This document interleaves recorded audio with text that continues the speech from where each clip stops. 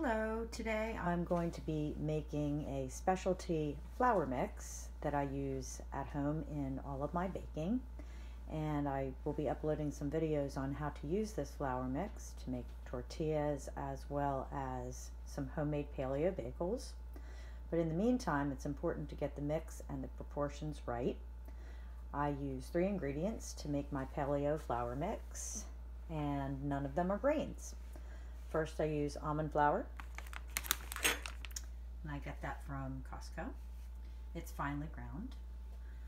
I also have a ½ cup of tapioca starch flour and a ½ cup of flaxseed meal, which is ground flaxseed. And you can use golden flaxseed if you like, and you can use arrowroot starch powder if you don't like tapioca starch flour, because there's no grains in either one, but it binds the mix together. So the first thing we're going to do is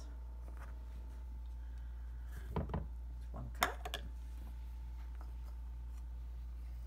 to ½ cup. It's powdery stuff. And then I'm going to add 2 cups of fine almond flour. And this is going to be the 2nd cup.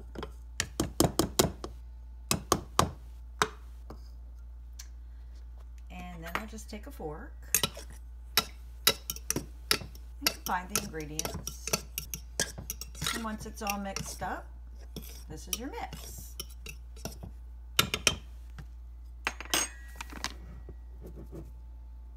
Now, if you go to the store and buy 3 cups worth of mix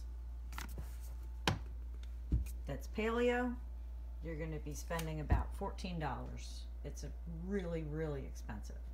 So what's nice is that I take this, and I usually make 2 times that batch, and I use this mix to make bagels and tortillas and muffins and dinner rolls, and hopefully one day I'll even share them with you.